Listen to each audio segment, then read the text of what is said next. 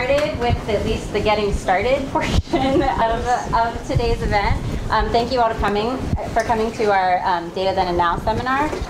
This is co-hosted with David Rebus of HCDE, and the thought behind this series is to provide a platform for thinking about the socio-technical context of data and offering a historical sensibility to understanding our current kind of data-centric moment.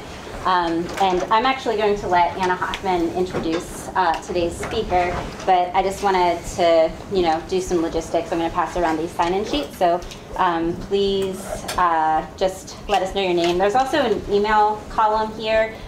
Just fill that out if you're interested in finding out about other events that we do with the Data Science Studies group here on campus. Don't worry about it if you already get the emails or whatever. But so I'll start one in this row.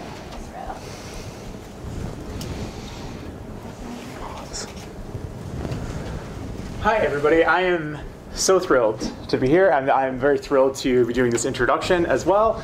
I have the formal, I have the polite one, and then I have the impolite anecdote at the end.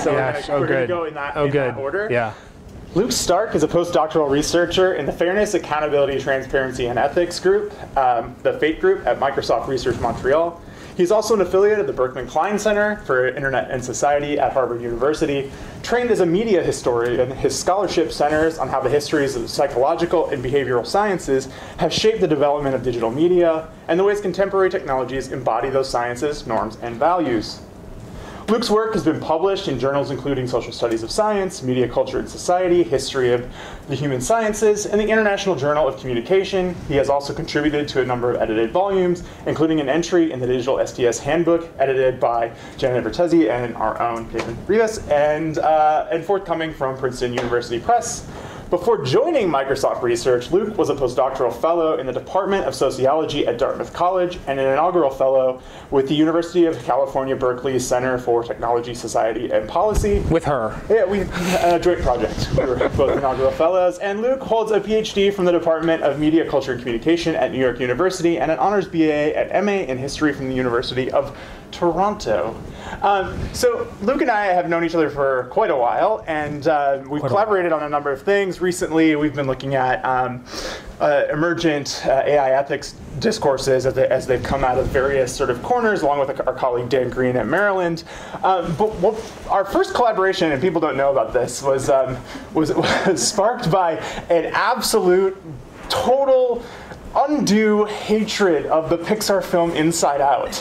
Like this beloved children's film that we came together, and it cemented our mutual ranting in I believe it was a Twitter DM session. It might have been possibly, Facebook Messenger. yeah, something and like our that. Mutual ranting just cemented this, like, our sensibilities as friends and colleagues, and it ended up with us absolutely trashing this adorable movie in an essay in the Los Angeles Review of Books. And I feel like more people need to know that. So I'm so thrilled, and please give a warm welcome to my collaborator and fellow slayer of beloved children's films, Luke Stark.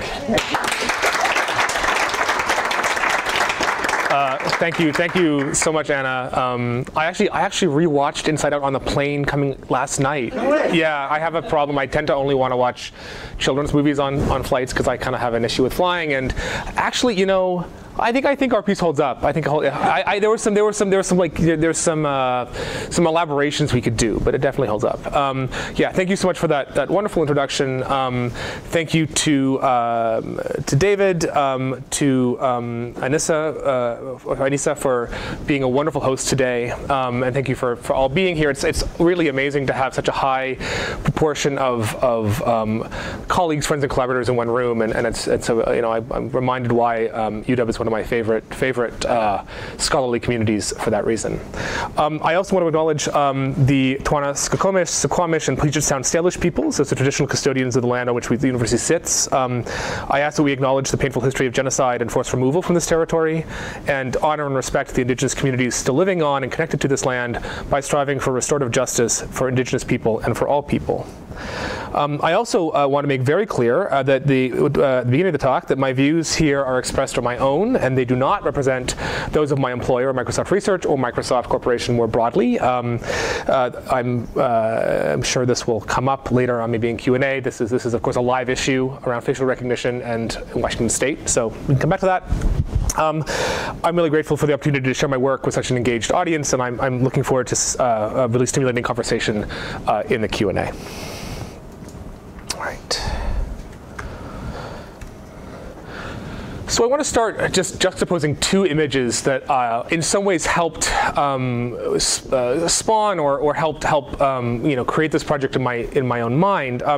This first is a publicity still from Apple that you can find on their website when they launched their Animoji. Right, they were launched with the iPhone 10 in September of 2017.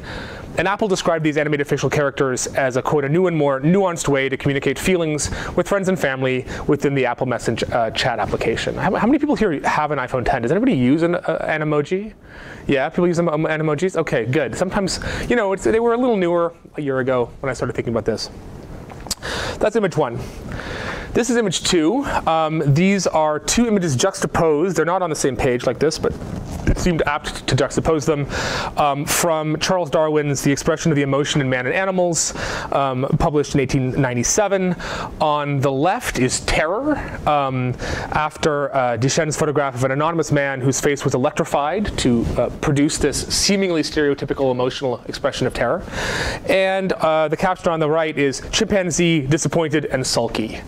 And I think in the kind of historical gap between these two images, there's a lot of interesting things to unpack around emotion, animality, and the way that these discourses mediate our understanding of the human face and of the power that the human face has in society. Okay, so I'll really briefly give a little introduction to my scholarship for those of you who don't know, a little bit of an overview of critical race scholarship around digital media. I'll articulate then the kind of thesis of this talk, the chief thesis, which is that at a technical level, at a conceptual level, facial recognition technologies are inherently racist. They're inherently racializing. They inherently produce racial hierarchies as a feature of what they do technically. This is a strong technologically deterministic claim, you might say. I don't usually make determinist claims like this, so I'm going to walk through it pretty slowly. Then I'm going to argue that emotion is a really central vector for thinking about these mechanisms of racial classification in facial recognition. And then we can have questions and discuss, and I'm sure you'll have lots to say. So really briefly, my academic trajectory and current work, a lot of it has to do with emotions, emoji, emoticons, etc. My primary historical work is on the history of computing and emotion, and on the ways more broadly that the psychological sciences have been incorporated into computing. I've also done work on privacy and surveillance, and more recently, partially because of my role at Microsoft, have been thinking about ethics and values in AI and data science, although I also come from the kind of tradition of value-sensitive design and value in design, which many of you are familiar with here. And here is the obligatory plug for my book project, Orders of Emotion, A History of Computing and Human Feeling from Cybernetics to AI. And indeed, there is Joy. There she is. She's so charming. It's a really great movie if you just bracket all the conceptual stuff like underpinning it. Like, it's very well made. It's very nice. I cried. I always cry. Okay. So race is a technology, racism is a technique, and this is laying out this is laying out work that is by no means my own. It's really grounded in the groundbreaking work of a number of critical race scholars, most of whom I should add are women of color, and I want to acknowledge their expertise and point to them as leaders on this topic. I mean, this project is totally indebted to that work, and I hope I'm honoring their work as well. One of those scholars is Faye Harrison, who provides this definition of race. I'm grateful to Manny Morris at CUNY for bringing this to my attention. Race can be understood as an ideologically charged distinction in social stratification and as a social and often legal classification applied to people presumed to share common physical or biological traits. So there's a lot to unpack there, right? But I think in some ways this definition is nicely complemented by another, which comes from Wendy Chun, who talks about the idea of race as a technology, right? That in a way that this ideologically charged distinction that Harrison talks about is a kind of technique. It's a kind of technological feature, right? So instead of, as Chun says, instead of thinking about the what of race, we need to think about the how of race, right? How is race produced, right, by both social and technical and socio-technical factors in the world, and how is this race as a technology, a kind of mechanism of power and domination, right? Because if it helps to understand race as a thing that is doing, right? It's not a kind of essential. It's a thing that is at work. And of course, this ties to the definition of racialization, right, which is what Maria Maldonado defines as the production, reproduction of, and contest over racial meanings and the social structures in which such meanings become embedded. So again, race is doing something in society. Again, so this is a quote from Bruce D. Hayes, another race scholar at FATSTAR, the AI ethics conference a few weeks ago. Race does not cause something, race is caused. I want to make it very clear also that this argument in no way effaces the lived effects of these racial categories, right? Just because race is caused doesn't mean it's not real. Race is a real phenomena. It affects people in very different ways and engenders enormous asymmetries of power, access, and well-being. And it's of course very important to note this is true of high-status racial groups, right? So like white people in North America, as well as groups oppressed by systems of racial discrimination, such as white supremacy. So, in particular, Black and Indigenous people and racially minoritized groups. So right, just because race is caused, just because it's a technology, doesn't mean it doesn't have huge effects. This is a useful op-ed from BuzzFeed of all places last year, entitled "How to Not Talk About Race and Genetics," and what it does is lays out a kind of way, the way to think about, I think, the scientifically sound way to think about population variation, right? Population variation, right, is not consistent with biological definitions of race, nor does that variation map precisely onto ever-changing socially defined racial groups, right? So in other words, right, there is variation in populations, but it doesn't match up to the things the kind of hierarchies of power that race as a technology produces. And I bring this up because I think there's a strong analogy to be made between genetics and facial recognition, right? So facial recognition and the human face, involves somatic features, right, that, like genetic variation, also varies between groups, but also doesn't have any kind of direct correspondence either between biological groupings or social construction. And yet, right, as Simone Brown and many other scholars have observed, facial recognition technologies and other systems that classify data about the face are already agents of creating these kind of essentializing categories. These kind of facial animation and classification systems enact the process that Simone Brown calls digital epidermalization, right, the imposition of race on the body through the schematization of human facial features. So the human skin and the human face are the sites where race as a technology does its work and creates categories. And so here again is Chun, and she makes this point, the modern value of race stems from its ability to link somatic differences to innate physical and mental characteristics. And I put here putatively innate, supposedly innate characteristics, right? So there's a kind of desire to map the exteriority of the body onto kind of perceived interior hierarchies. And when modern here, this is modern for a historian. Modern here is modern in its longue durée sense, in the long history. So, right, there's a long history of making such links tied to the history of measurement and to the history of trying to understand the body through scientific technopractice, right? So this is Giambattista della Porta, and initially, right, in the early modern period, these associations were sort of metaphorical, right? So in this image, right, that sort of it makes the case that somebody who looks like a pig is piggish. And so note how many layers of kind of social construction are going on here, right? So and not just here in this idea, but in this image. So you have somebody drawn to look like a pig, and a pig drawn to look like the person that's been drawn like a pig. And a set of associations put on the poor pig, right, the animal, right, that are then back transcribed to the human that has been made to look like the animal. So there's a set of kind of really actually kind of like elaborate and you might say illogical associations happening between, you know, in this kind of you know, qualitative association making. And of course this has to do with power. You know, the use of the animal as a mediator here, drawn to make the tie between human features and moral values explicit. You know, it's a value judgment about both the humans and the pigs. The history of physiognomy, you know, sort of is a history of kind of going from sort of metaphorical association to standardizations often based on supposedly kind of quantitative objectivity or kind of measurements of scale. So here, this is Johann Lavater in 1778, right? Interested in finding physiognomic relations, you know, physiognomy related to specific character traits, not just general types. So, you know, you can sort of see these are the four humors, right? We have choler and phlegmatic up here. I assume that's sanguine and melancholic, right? So there's, instead of sort of being this metaphorically associational, there's some sort of rough order.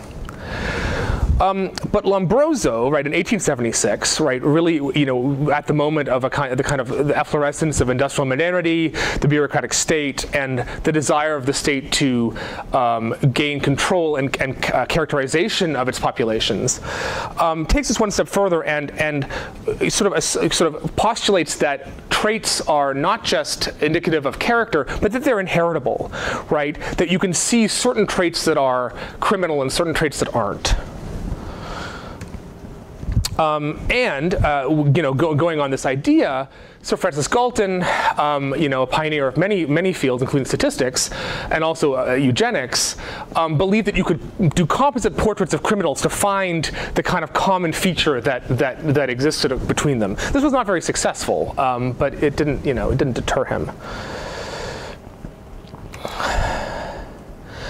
So I bring this slide back because this interest in categorizing the face and categorizing hierarchies of you know, value within the face and within the human is tied quite closely to Darwin's work thinking about emotion in man and animals, right? So this again is a kind of classic book in the history of emotion, and the point is that they're an attempt to kind of distinguish what is human and what is not human through what kind of physiognomic responses they produce and what that tells you about what's inside, right? So the key insight from this work for Darwin was that animals don't have humor, they don't laugh, and so because of that we can tell by this, because they lack this exterior signal, that they're not you know, like human. They lack something that humans have. Now, as many of you probably know, by the early 20th century, this history of physiognomy, you know, has developed into a full-fledged theory of scientific racism, right? So you have, and I apologize in advance for the kind of extraordinarily problematic images I'm going to show. So you have manuals like this. This is Vaught's Practical Character Reader, right? That suggests you can tell the character what, you know, what from the body part that touches this line, right? You know, kind of doing again a kind of quantitative, a very you know, lightweight quantitative metric of character through physiognomy. You have images like this from 1937, right? That does a makes this kind of arbitrary distinction around lines of the face and calls it grades of intelligence. Oh, okay. And so the point here is that there is this long history of associating, you know, associating the face and somatic features with hierarchies of value. Okay, so So we've moved past that now, right? We're more enlightened. We're further along, we hope, we think, maybe. I'll say, first of all, so this is facial recognition as a racializing technology. I'm using facial recognition here as a shorthand, right, just to talk about systems, any system that engages identification of the human face. So recognition systems identify specific individuals. Detection systems just determine if there's a face or not. And facial analysis systems try to identify aspects of a face, like gender or race or age. But I think all three of these systems suffer from the same problems, and so I'm lumping them together in this conversation. So, again, many critical race scholars have talked about how computers and computation have shaped and been shaped by racial policy law and categorization, right? So the history of race and the history of computers are tightly intertwined. So Nakamura, Chun, Brown, Safia Noble, and many other critical race scholars have detailed the ways these racial categorizations are built into the logic of digital systems of classification and enumeration. Facial recognition is no different, and in fact, as many of you probably know as well, there's been much recent attention to racial bias in these systems. Yes? Should that be shaped and been shaped? Oh, probably. Thank you. Research by MIT's Joy Buolamwini and Google's Timnit Gebru has found leading tech companies' commercial AI systems significantly misidentified women and darker-skinned individuals, and especially darker-skinned women in her Gender Shades project. As Buolamwini writes, evaluation needs to be intersectional instead of examining male versus female, light versus dark. We also need to look at the intersections of these categories, so darker females, darker males, lighter females, and lighter males. And in a follow-up paper published last month, Buolamwini and a co-author, continue to find that major accuracy gaps around identification of faces do remain in these systems.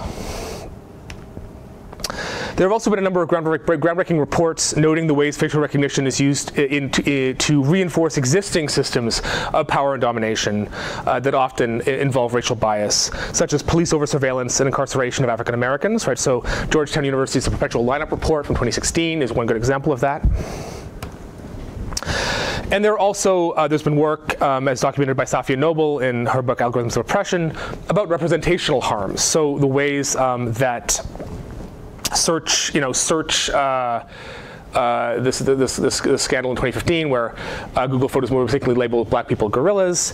And I should also, this is just one kind of representational harm. Our own Anna Hoffman has written about representational harm in context around trans people and other kind of similar questions.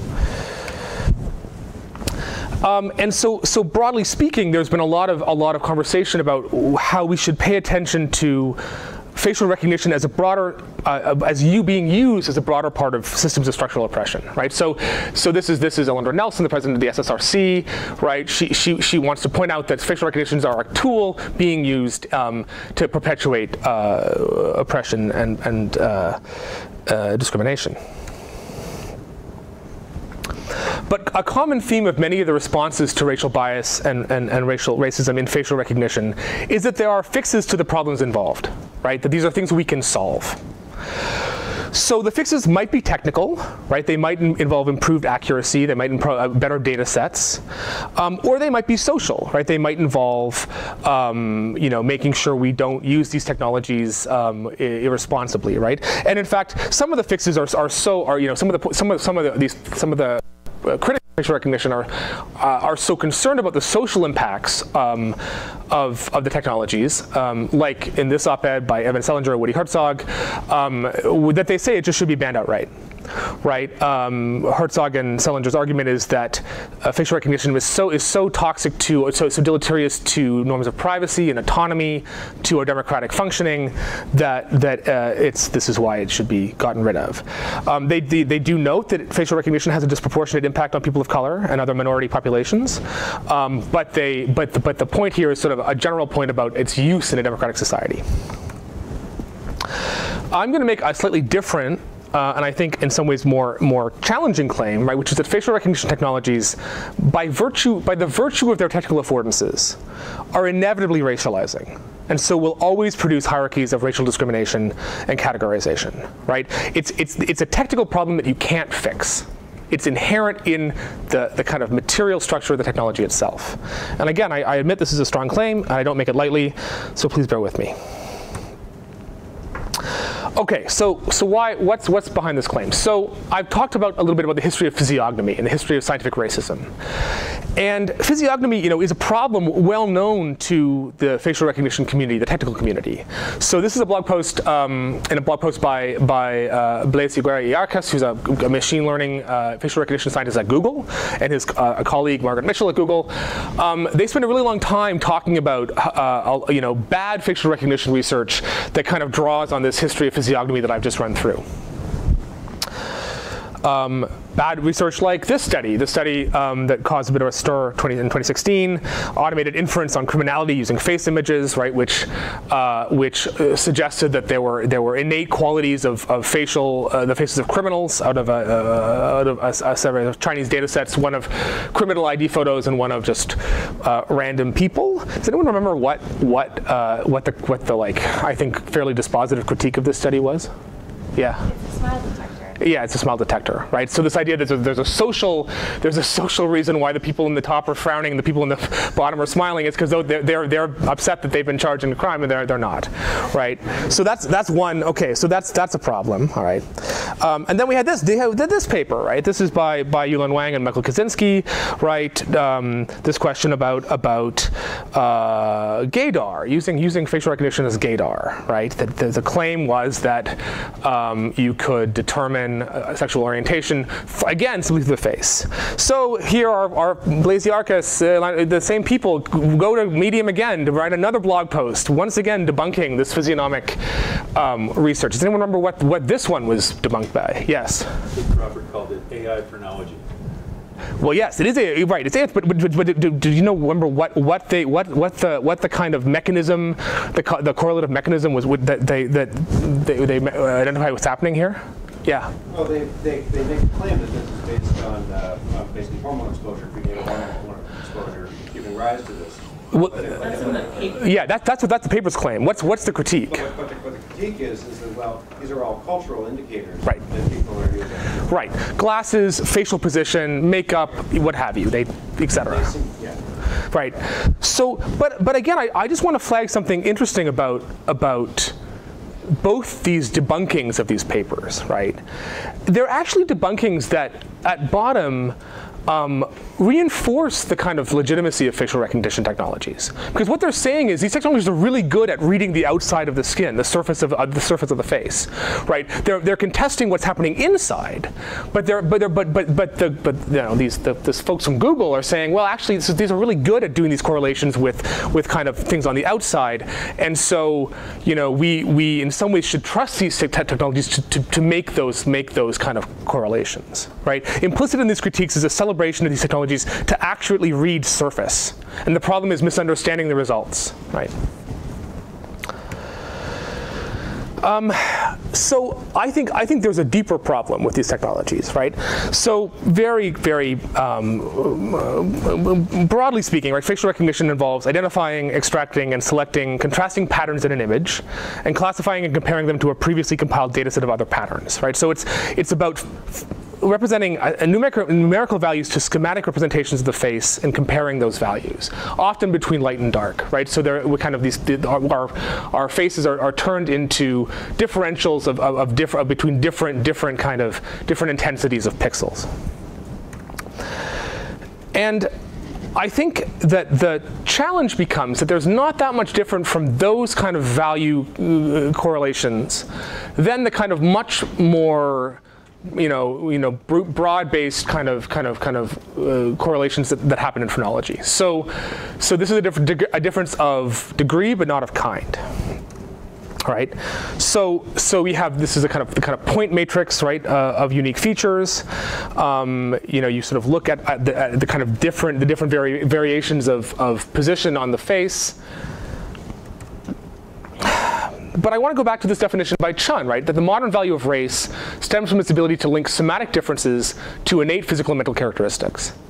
So these systems are, by definition, linking somatic differences to physical and mental characteristics, right? To innate in that they exist, there they are, right? And so the question then becomes: is this kind of differentiation? Is it always going to produce kind of a racial ordering, a racial hierarchy? And my answer is yes. Why is that? It's instructive to think a little bit about emotion and to think a little bit about the kind of way that this differentiation happens outside of facial recognition to get some insight on this point, right?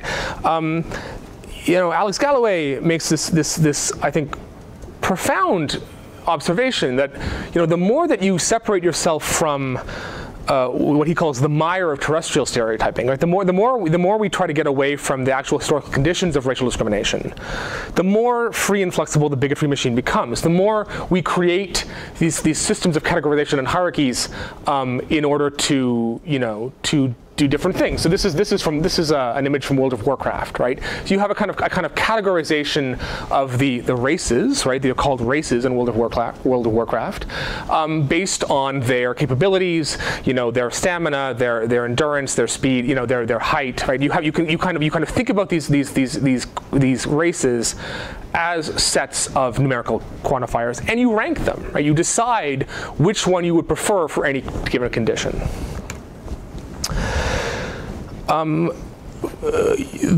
This point is underscored by Michel Foucault, right? Who basically makes this point that racism is a mechanism of power. Going back to Chun, racism as a kind of technology, and as the basic mechanism of power as exercised by states, right? It has to do with the very need to differentiate by a state, the need to create classes of people to order and to organize and potentially to exclude.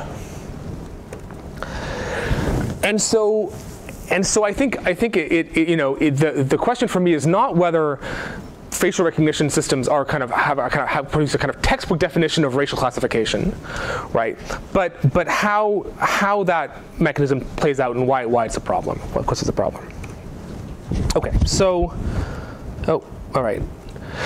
Okay, so Animoji, right? I mean, Animoji are a case in point. Animoji were clearly intended to avoid any kind of race at all, right? By focusing on anthropomorphizing not the human characters of the emoji character set, but animated animal types, right? And yet even animation, even these cartoony characters, can't escape this question of racial ordering. Sian Nai, affect theorist, argues persuasively that to be animated in American culture is to be racialized in some way. And of course, these avatars are activated, are motivated, are produced by the same kind of pixel matrix system in the iPhone X as other kinds of facial recognition, right? So Animojis track more than 50 muscle movements, claims Apple. Your face is your password, of course, in the iPhone 10, and this is a kind of a nice privacy loss leader to get you to give them your facial data, right? So then we have this kind of view of the face as a series of dots. But again, the fundamental problem with facial recognition is that they attach these numerical values to the human face, right? As Brown and other scholars have observed, these technologies and other systems visually classifying human bodies are inevitably and always means by which race as a constructed category is both defined and made visible, right? Race is, again, a kind of technology, a kind of thing that happens. This is where race is constructed. And so, right, variation of the face, right, whether it's done in a kind of very crude way through physiognomy or a kind of very, very kind of precise way through these systems, is not consistent with biological definitions of race, and nor does that variation map precisely onto the kind of social definitions of race. And that's the problem, right? That intrinsically to these systems is a kind of creation of a hierarchy based on these numbers. Okay, so where does emotion play into this? This is just another amazing image from the emoji launch. Although it's kind of a little hard to see. You have this kind of juxtaposition of both the cute, kind of cuddly figure of the bear, and then the like reticulated spline version of the face being picked up by the camera.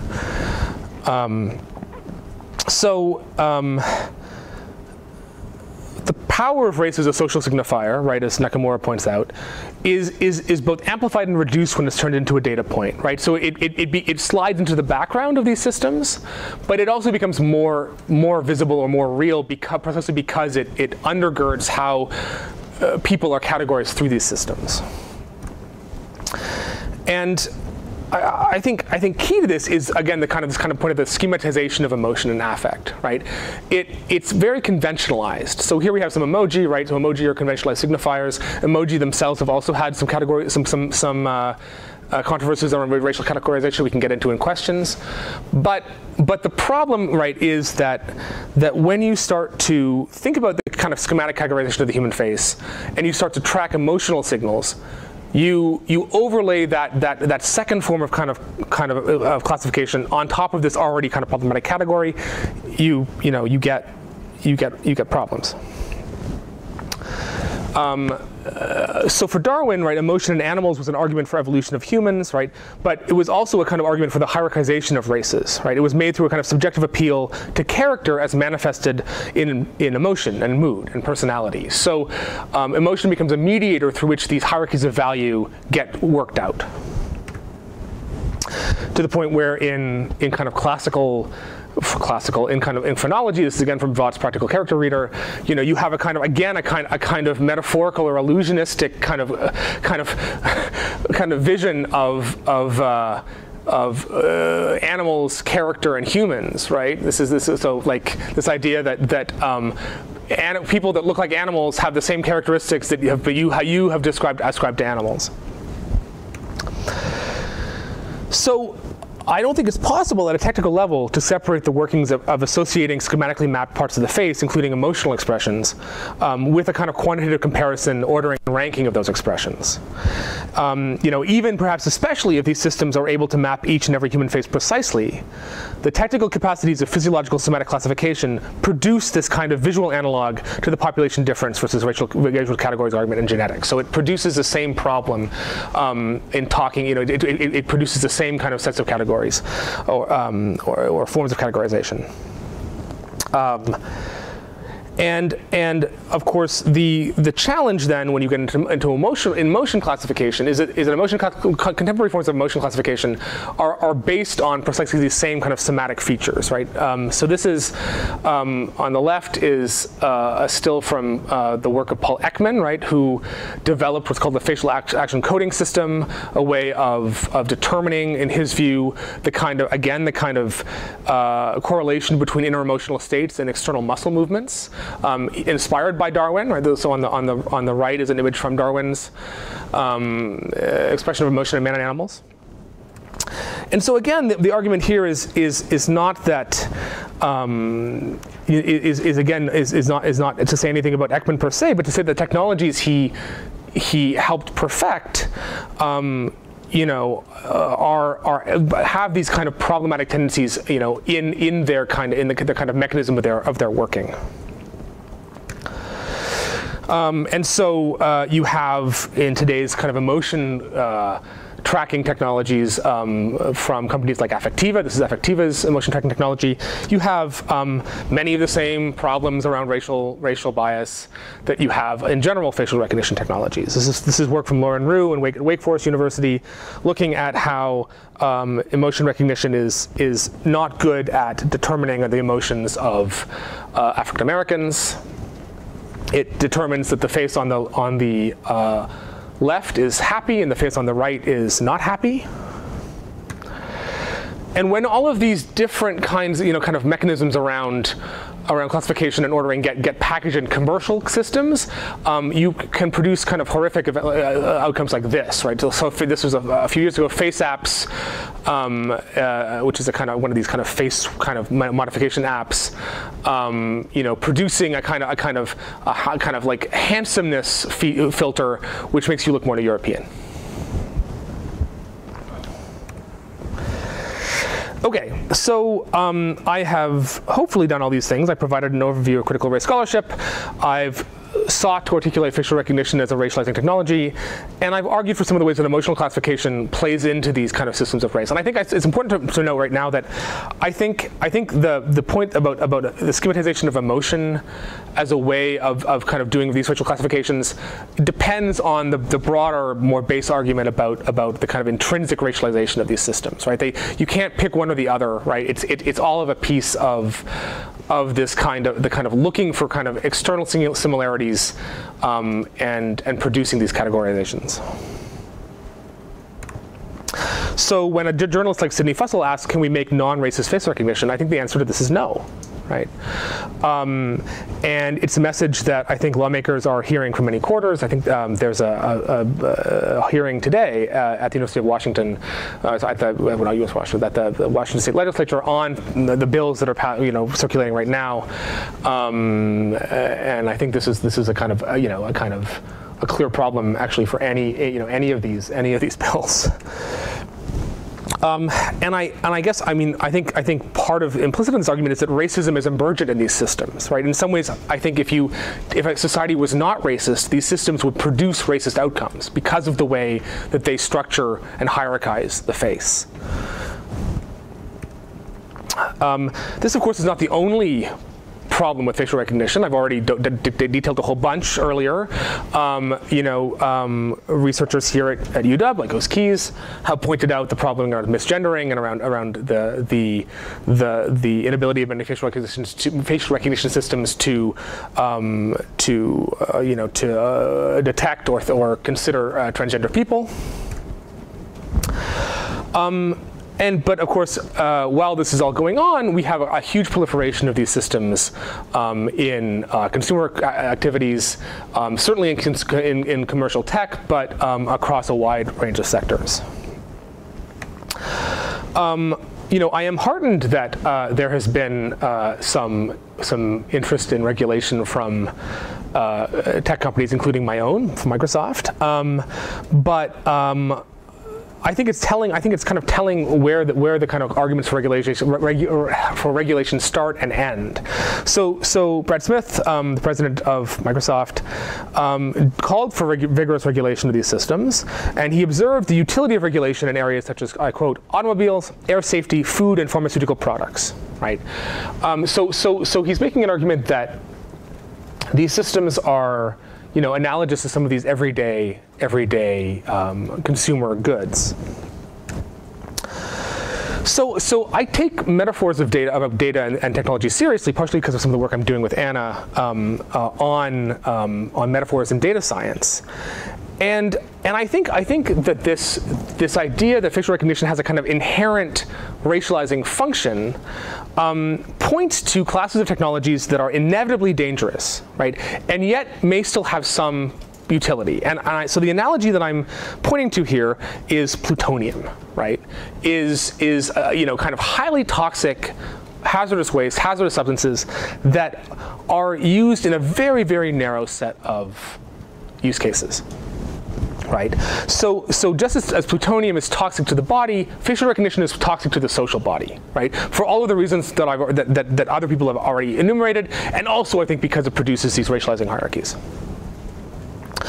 And so this points to a broader problem for values in design or values in design scholars. How do we convey the negative impacts of these socially toxic technologies to the public? How do we make clear, right, that in the way analogous to having your hair fall out if you get radiation poisoning? Not that I want anybody's hair to fall out. And how do we choose to use these kind of socially toxic technologies in the few cases that they may potentially be useful? There are very few cases that facial recognition is actually, I think the benefits will outweigh the costs. We can maybe talk about that in Q&A. It may, I guess the takeaway today for this talk, right, is that facial recognition while it may have some practical uses, its racializing effects are so potentially toxic that its widespread use doesn't outweigh the risks. So to avoid the social toxicity that this technology will bring, not least because of the way it produces racial categories, they need to be understood for what they are: nuclear level threats to be handled with care. So if you're interested in more of this work, these are just some of the sites. Work a little bit related on emoji is from 2015. The piece last year and First Monday really digs in more detail to the kind of connections between animation, emotion, and race that I tried to lay out here. And I have something forthcoming in the student magazine of the ACM titled "Facial Recognition is a Plutonium of AI," which makes that kind of connection. So thank you very much. I look forward to your comments.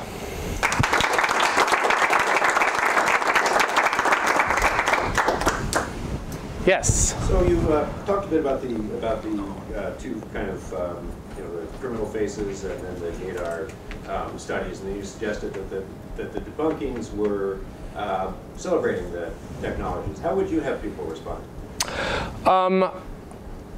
I think the debunkings were helpful as far as they went.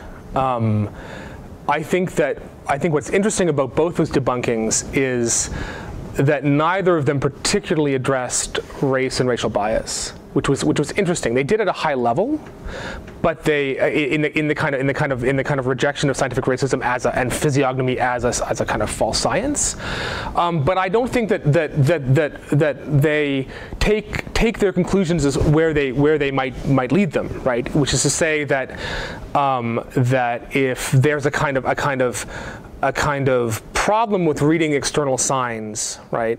That the kind of intrinsic, the kind of somatic features of the face, that it's hard to escape producing these categories through these technologies. Does that answer the question? Yeah. Okay. Yeah. Other questions? Yeah. Great talk. Awesome stuff. I don't know if I missed this or not. I guess you mentioned that Microsoft is coming out in favor of some regulations, that they're like drawing a line somewhere. You also mentioned the stuff that's going on in Washington. I was just seeing that Microsoft has gone on record opposing the facial recognition regulations here. I wonder if that complicates things for you at all, or how you think about that. No, I mumbled through that a bit. I mean, no. So I think my last reading, Microsoft has endorsed one not maybe very good bill and has come out against the other bill, as far as I understand it. I don't know if so. The point, I don't think it does. I mean, the point is that I think that Microsoft is, and again, I'm speaking for myself, is not walking the walk on what it's talking about, and I think that that's unfortunate. Yeah. Yeah. Okay, so I have what I consider like a lighter question and a heavier question. Let's do the heavy one first. Oh yeah? Yeah, of course. No, we need the lighter one. Okay. I'm ordering. Sure. Okay. Archiving. All right. So one of the things I think you came back to, I think it was a Chun. Yes. Yeah. Where it's so like the face is understood to stand in for something deeper. Yeah. And so I think I understand that critique, but like many occasions, facial recognition is not used to stand in for anything deeper. So what do you say about those? And examples might be, so you use homosexuality and criminality, but what about like identifying a person and saying like this person is this person, right? Where it's not saying anything substantively deep about that person, or something like counting the number of people in a room or something like that, right? I just want to know like chairs versus people, right? Okay, so that's the lighter question. Okay. But the deeper question, I think, is so you kind of suggested that like somewhere deep in the machinery, there is like an ongoing hierarchization and structuration of the face, and that's your argument about the inherent quality. I don't feel like I've seen that in this presentation, right? Like, I would think that if that exists in the software, that it's a material thing that could be demonstrable. You could show me like a hierarchization happening, and I don't feel like I saw that. And did I miss it, or? Well, you might. I mean, I might not have articulated it very well. I mean, I think so. I think that actually the answer to the two questions goes together, right? So this is from IBM. This is from an IBM paper that just came out like a couple of weeks ago, seeking to improve the accuracy of facial recognition by I can't remember how many. It's like tens of different metrics, right? And so I mean, I guess maybe there's an argument that it's not the system, it's the database that the objects in the system go into. But implicitly in that database, you can run that data. You can run any kind of numerical evaluation you want. You could say whatever ZY is there. You could find the highest and the lowest value for ZY, and there you've got a hierarchy. So I'm not arguing that the kind of hierarchies in these systems will exactly mirror racial hierarchies that exist, although they probably will. And that's the point, that I think if you use these technologies, you would be to create new hierarchies. I'm saying that the hierarchy point itself is the problem. And I think your first question was about the like the inside out. Right. Well, and so I think that's of a piece of what I just said, which is that that the kind of comparison, even if the comparison has no referent, it produces a kind of insight. That does not, by which I mean that like you're creating an implied value by putting these two images in numerical equivalence or contestation. Does that, so it's, you're right. I mean, this is the tricky part of this argument, right? Which is that obviously these systems quantify the face. Obviously they produce these patterns.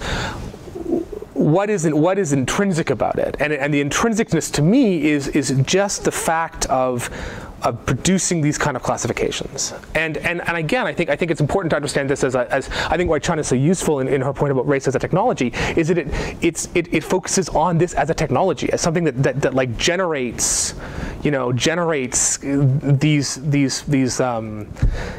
comparisons and thus these hierarchies of value. Oh boy, that's a lot of hands. I want to extend on this very quickly. Okay. This is really fascinating, right? And even in that simplified like face or chair example, like to make sure like how many people are here, what are faces, what are chairs, right? You make this this face not face, and then there are going to be certain cases where that fails, and then the answer becomes perfecting the system, right? And so you are continuing to create this kind of like this ultimate distinction. These are distinction machines, right? And when the answer to like when it goes wrong is that we just need to make it better at making these distinctions, that reinforces the intrinsic nature of these as like distinction-making machines. Right.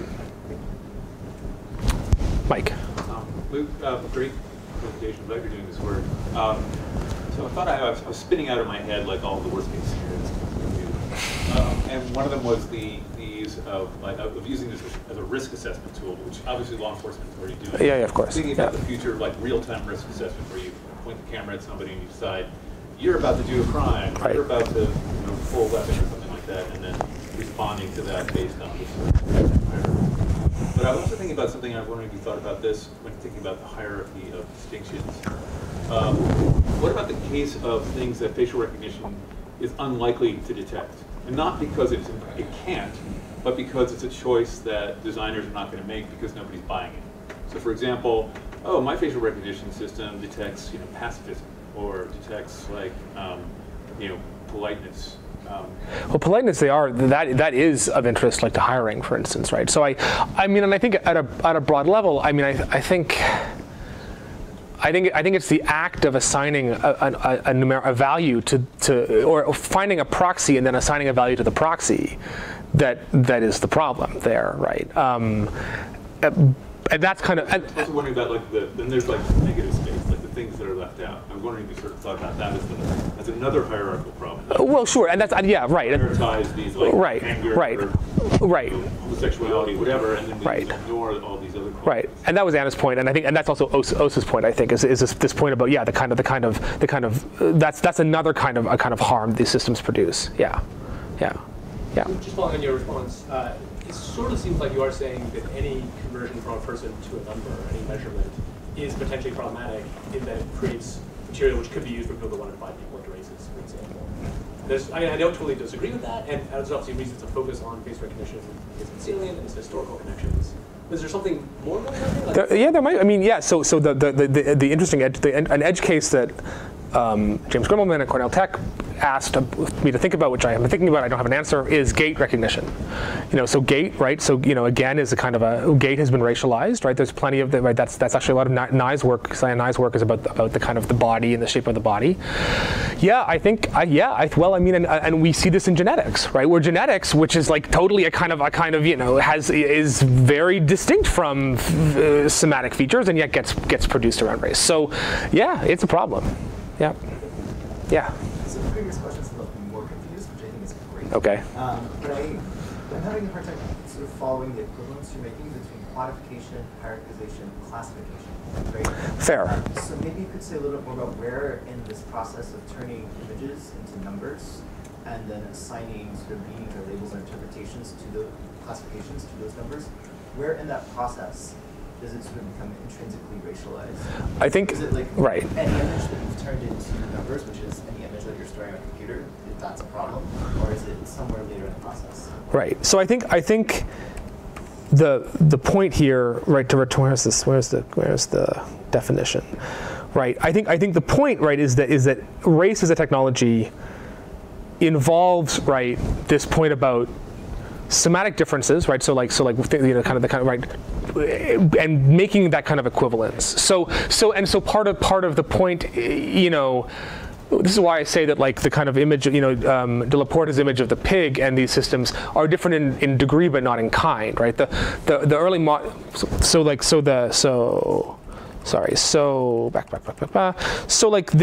this image, right? So this image is doing a kind of a non-quantitative equivalence making, right? And contemporary systems are doing a quantitative equivalence making, right? But the problem is that the quantitative systems are all about making equivalences in organizations, right? Or classifying systems. So there's the metric. You don't have to draw a human being like this or a pig like this, but the affordance of the quantified face pushes you into a kind of path dependence of racial categorization. Does that somewhat answer your question? I think I'm too fixated on the difference between the picture of the dots and the later pictures you showed of facial recognition systems that had sort of more complex features. Okay. Yeah. Say more. I think it happened. I think there's something happening between point A, so like pixels to numbers and point. So this. Yeah. This is one thing. Yeah. But then. Some steps between this and that. I think that might be something else. This is where that labels have been put on these things. Right, but I guess I'm saying that I think even this, because of the fact that it is mapping the face and even within a face finding differentiation, right? What's different between this and a photo? Because you're not, you're trying, look, Galton is trying to do this, right? And failing in, where's my Galton picture, right? So you can use a photo for this, right? But a photo can also be used in other ways, right? Whereas I think intrinsic to it's because of the kind of computational chewing up of these systems that this is an intrinsic problem. Yeah. Great talk, Luke. In your talk, you were alluding to some of the conversations that you had with facial recognition software developers and showing us the interface or showing us the innards of these machines. And I would just like to hear more about any conversations that you've had with developers and what reactions you get from them when you're articulating your right. Haven't had enough. I think actually, and I would love to have more. There does tend to be a distinction people make between the different types, so recognition, analysis, identification. I think that's, and so it's sort of like, well, maybe analysis is a problem, maybe just identification is okay. And I think that goes to your point, David. And I think I have kind of a conceptual concern about that distinction. But I would really welcome more on this. I'm back there and then here and then back there.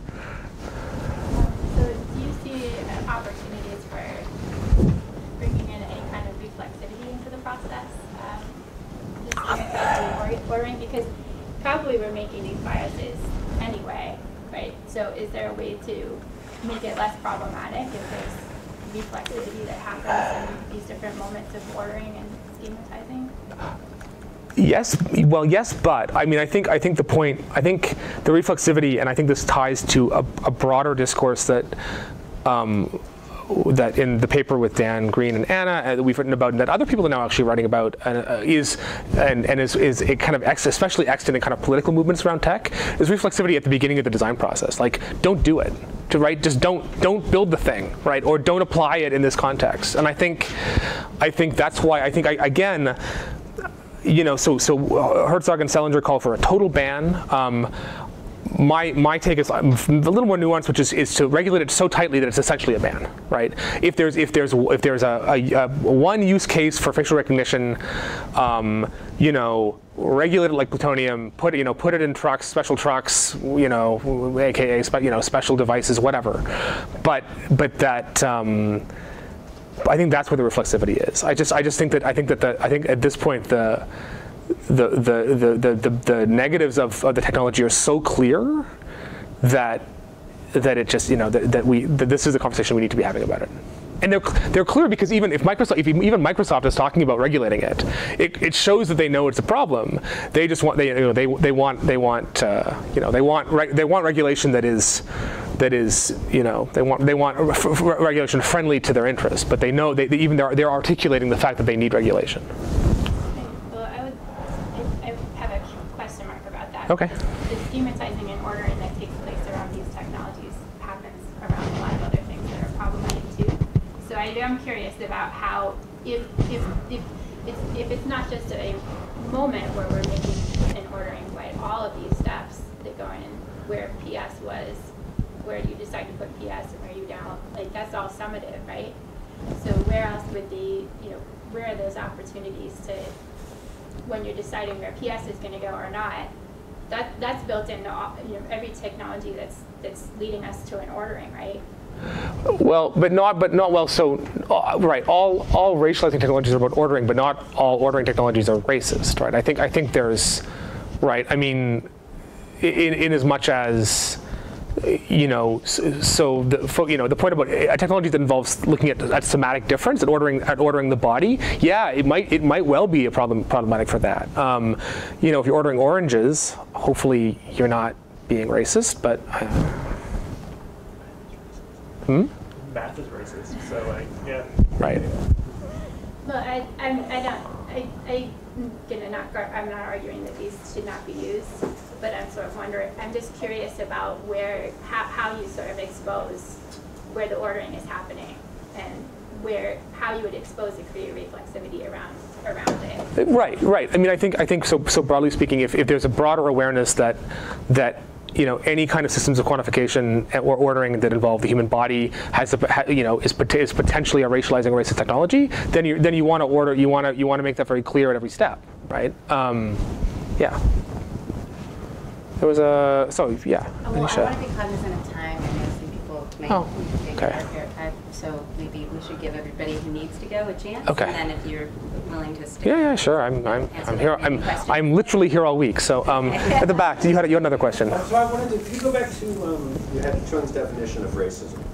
It's still kind of hung up on this on how to respond. I mean, in full disclosure, I've also written a couple of debunkings of these papers that were real similar to the sure. To the Google group. Yeah. Thanks. So this definition says that it's linked to somatic differences to innate physical and mental characteristics. So I may have stuck on your notions of somatic and what she means by somatic and innate. Right. I thought that fair. Sort of part of the main point of one of the many attacks. By the way, you can also attack it as being very ineffective. The gaydar. Yeah, but attacks on ineffectiveness are you can always improve. Well, fair. I mean, if your face doesn't reveal your sexual orientation, you can't improve. It's as simple as that. Yes. Just not to derail you, to clarify, there will always be attempts to find proxies that are claimed to sure, anyway, that's fine. Proxies. Yeah. So the point is that both of these are attacking, one is saying, look, this is nothing inherent about the person, it's the facial expression. The other is saying, look, this is nothing inherent about the person's physiognomy, it is the social presentation.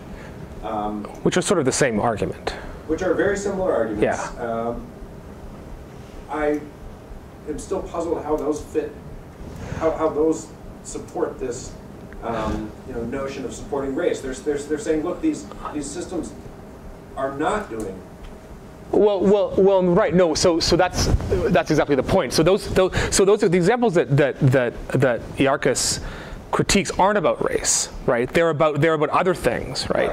But race is, I mean, so Chen's point is this the particular, the way that race as a technique or a technology is about finding categories in the world that don't, ascribing categories in the world that don't exist based on somatic features, right? Well, but what these arguments are saying is that it's not even picking up somatic features. It's picking up your plastic features of your expression or of your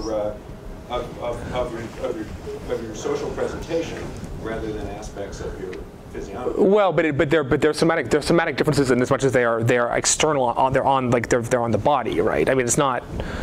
Anyway, that's the distinction.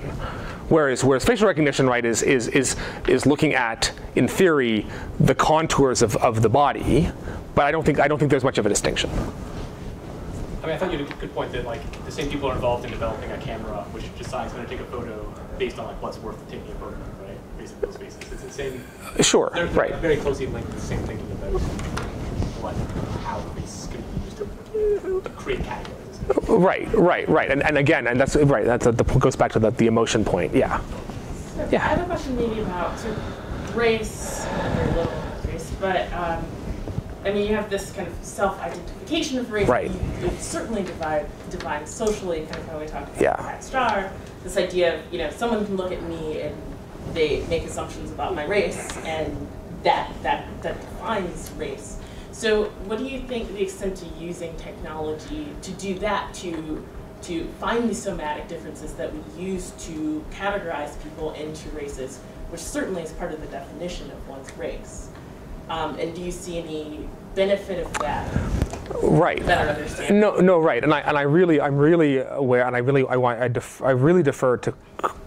I would want to defer to critical race theorists on this too. I mean, I think actually Bruce Hayes, who I quoted, right, made this point at Fat Star, right, which is that the fact that there are many. Let's see, what was that tweet? Right, the fact that the point is to disentangle our positive notions of identity and community from these hierarchies of oppression and power. Right. His point, right, is that racial hierarchies, are produced to produce difference and produce hierarchy, and so I mean, I think you're right. In the world we live in, there's lots of benefit from, and solidarity, for kind of identifying yourself with a particular race. There are a couple of great new books.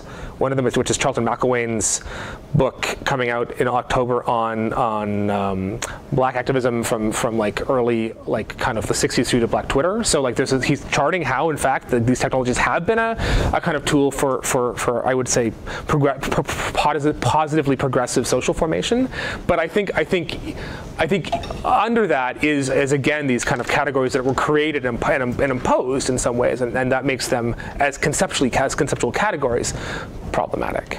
Yeah. Yeah. Oh, sorry. I'm going to go to this gentleman because he hasn't spoken yet. This, I guess, touches the underlying point about technological determinism. I mean, to me, what's essential here is that you're using these technologies to ask questions about race or to make statements about race. And that's sort of what I understand to be where that problematic issue is wrapped up, not so much that sort of distinction. So how are you going between the question being asked and the technology being right, and I think that the challenge here, and it's interesting that this is I think that there are some technologies, and I think understanding technology as maybe you could call kind of particular socio-technical milieus, let's say, right, where that have as an emergent property. I shouldn't. No, take that back. I take that back. The technical properties of these systems, when applied to humans, whether or not they're whether the use case is intended to be racist or not, produce these categorizations that are intrinsically problematic. I mean, it's a kind of like a yeah. I mean, it's a really deterministic claim. And I don't usually make those, but I'm usually quite sympathetic to the kind of social construction case. But I think social construction. I mean, it's the fit between the technology and the question in the world. It's still intermediate, you know, there's still a distinct, specific relationship between those. Well, yeah, in as much as the technology shapes the question, right? So the technology, you know, the question you ask is in some ways predicated by the techniques you use. And I think that's kind of the point. Yeah, sorry. Well, no, can I go to Anish because she hasn't spoken yet? Yeah, I keep thinking about, like, what about situations where, like, not creating these categories means technological and social exclusion. Sure. Also, this is right. So, yeah, like, totally. I guess, yeah. Or put another way, like, how does your work intersect with, like, the argument of somebody like Joy Buolamwini or something? Right. Right.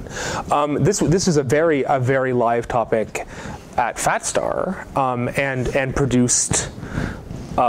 So it has produced some interesting subsequent conversations, especially around the piece that Bruce Haynes wrote with Sebastian Benthal, which attempted to articulated an alternative measure for racial segregation that wasn't based on race, which was a little mind-boggling.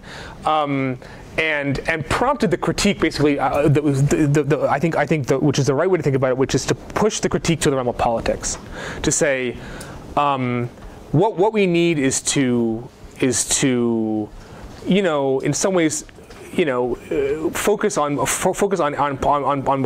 places where we know the problem exists, right? We know that there's racial discrimination, right? We don't necessarily need to measure it. We know it's there in policing, in health disparities, right? And we also know how to know how to fix it, right? In some ways, and so. The point is not to measure better or be more inclusive in measuring. It's to actually like address the kind of systemic level grievances, and that will filter down in some way. And that would be really concerning. That like just the power dynamics that would be played who decides to tackle such things. But I would be really fearful to say that people know where the problems are, and there's no measurement of which problems are more important or allocate resources to them. That's fair. I mean, what I'm articulating. So for instance, I mean, in work, you know, in some of the work on AI ethics and responses to AI, one of the things we've been looking at is the Movement for Black Lives policy platform, right? And they have policy prescriptions that are outcome based and that are involved. So okay, look, in these particular these sector by sector, don't use it here. Don't use it here. We know it's a problem here. We know it's a problem here, and that's what I mean. I mean, that's the kind of expertise that I'm talking about. Okay. Yeah, and it has to be expertise that is like communal and participatory. Yeah. Oh, sorry. No, oh, sorry. Yeah. No. This is such a great topic. Thank you. I couldn't help but think about parallels with DNA.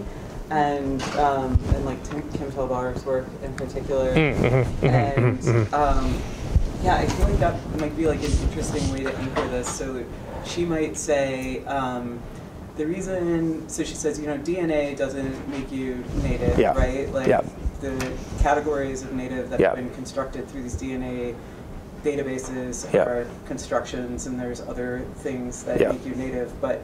She might say, okay, but she wouldn't give her DNA to these databases at all, even if somebody said, I'm going to use your DNA to cure cancer because it's going into this database, who knows what's going to happen to it, and at the end of the day, it could be used to reify these problematic relations. Similarly, this is what I'm reading into your talk, that you're saying, okay, you may be using your facial recognition technology merely to count people in a room, but the data that's being collected vis-a-vis these technologies is being put in a database and could be reused for all of these other. Could be. Isn't always, but could be. Yeah. Right. Yeah. It could be, and I mean, I don't know if that's like an appropriate. Obviously, the genetics case is right. Yeah, well, I mean, one thing I'd say, I think if I understand her work right, I mean, I think Kim's analogous point, the analogous kind of expertise to, let's say, the movement for Black Lives is the kind of sociality of tribal customs and traditions, right? That's kind of the analog. I think, I mean, if I follow your point, yeah, I mean, I think, and I guess, yeah, I guess the question about whether maybe, I mean, that actually, it seems like the point about curing cancer is maybe throwing me a little bit, because I mean that seems to have a utility function that like facial recognition might not, but that's maybe a little bit off topic. Well, I mean, you're talking about like a total absentee, you're just not participating at all. Yeah, that's what I'm saying. Right. Right. Yeah. Well, and I think because of the fact that the data exists and that the data can be constructed. Yeah. Right. Well, right. Or to not participate, or just to not have the thing not have participation thrust upon you. Yeah. Well, not just that it exists, that it exists in a particular form that like not only lends itself, but is sure. Sorry. Yes. Right. Thank you, Anna. Like right. And that's having the photograph, the kind of Polaroid and the yeah. Meg, did you want to? I was really curious about your analogy to plutonium for two reasons. The first one is why plutonium when many of us in this room have facial recognition devices in our pocket and it's being used so pervasively that it horses out of the barn. And the second part of this question is that since facial recognition technology is so pervasive, how do you feel subjectively about joining a small cadre of scholars saying that it is and should be stopped? What's your best case scenario?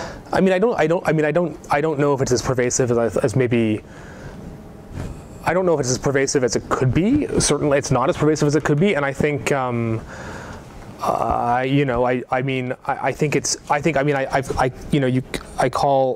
At one point, I call things like Animoji privacy loss leaders, right? Because they're kind of a kind of cute, effective way of having people engage with the technology, and get used to the idea of having your face scanned all the time. So I guess I think like with many technologies, the phone is a kind of conduit for all sorts of like kind of problematic design things. But I don't know. I mean, I think the we and I include many of the people in this room in this comment. We have been working for a long time to find ways to like mitigate and work with and engage and do various things with tech companies about the social impacts of their technologies, and it hasn't done that much. And so I think going to a slightly more firm stance is timely. So. Was there a hand over here? You had a hand up, gentle sir, over there? Yeah, it's not a fully formed thought, but I think it builds off of what Meg was asking, which is sure that facial recognition technology could be more pervasive, but undeniably it has momentum. And that momentum is traveling towards broader and broader adoption in lots of different platforms. So did Hillary Clinton. What's that? So did Hillary Clinton. I mean, the point is to say that momentum. Momentum is a kind. It's the more you believe in momentum, the more you have it. I mean, I guess like, So an analogy that our colleague Dan Green makes is about nuclear power. Actually, so after 3 Mile Island in the 70s, suddenly nuclear power didn't have any momentum anymore, right? No nuclear. No nuclear plant has been built in the United States in 30 or 40 years. Well, there's one, I think, right? So stuff happens, right? Momentum is you got momentum till you don't. Yeah, I was going to add on to that just because the plutonium thing is overlapping with work we collaborate on, so I apologize. No, that's fine. It's okay. Yeah. But I think part of the reason the analogy works despite the difference in pervasiveness that you note is that we're at a different moment in the development of the technology. So there was a time when when nuclear technology is proliferating, right? And then there are these accidents and there are these things that happen to cause us to reverse course or to stop or to put moratoriums on its use. And so the analogy is not like a contemporary one, but right, like it's historical in that regard. Like we hit these moments with facial recognition technology, like, I mean, some people would say, like, yes, many, many times, every single headline about like the racist application of this is one of those moments. But then other people would probably be arguing that no, we haven't had some sort of mass atrocity like 3 Mile Island yet. And right. So anyway. Maybe a potentially similar analogy is leaded gasoline. Right? So leaded gasoline, has a long time. That's what you did for 30, 40 years in the United States, and then, the scientific consensus came around. Oh shit, this is like really deleterious, and so it was phased out. Right? So that's maybe another example. Okay. This should probably be the last one. Yeah. I'm fine with that. So you're talking about maybe the time. Well, I think we probably agree, or you agree, that the time is now for regulation, particularly on the tech companies who are racing forward with the technology, expanding its uses. But I'm interested in your thoughts about the problem of the culture of academia that's actually fueling this kind of technology. I mean, right here at the University of Washington, I don't know who's working on facial recognition, but we certainly have people working on deep fakes, like the deep fake video technology that came out of the computer science department here. It's hard to identify a positive use for that technology, and yet researchers will just keep on blowing forward for it. And they don't necessarily have a personal profit motive involved. They're simply doing it for their academic career. So, do you have any thoughts on attacking the culture of developing harmful technology? Yeah, I mean, I had a. This is something I have been thinking about, and I had a nice corrective, I think, from Jonathan Stern, who's a media historian, who sort of made this point that, like, on the one hand, he's like, well, in what field do people not, like, what fields do people stop researching stuff, right? Just because they know it doesn't work, or just because they know it's kind of not a very interesting addition. I mean, at a very broad level, right? So I think he was challenging this idea that there's something about the academy, there's something with the academic computer science or academic engineering, whatever you want to call it, that is particularly unique. I mean, the thing that's unique is the affordance of the technology itself, right? If I publish my book on Austin, even though 16,000 other people have published a book on Austin, it's the effects are like a little different. So. I think that's a good point, but I think it's an open question. I mean, I've been asking this question: what are the conditions? What are the kind of conditions? Not social or regulatory, but the kind of intrinsic conditions around which people would not build things. And I'm not sure, and I don't think I've gotten a good answer to that, but I also, there may not be a good answer to that. Yeah. Okay. Thank you. Thank you. Thank you. Thank you so much. As expected, a very stimulating conversation. I really appreciate it. Thank you. Thanks.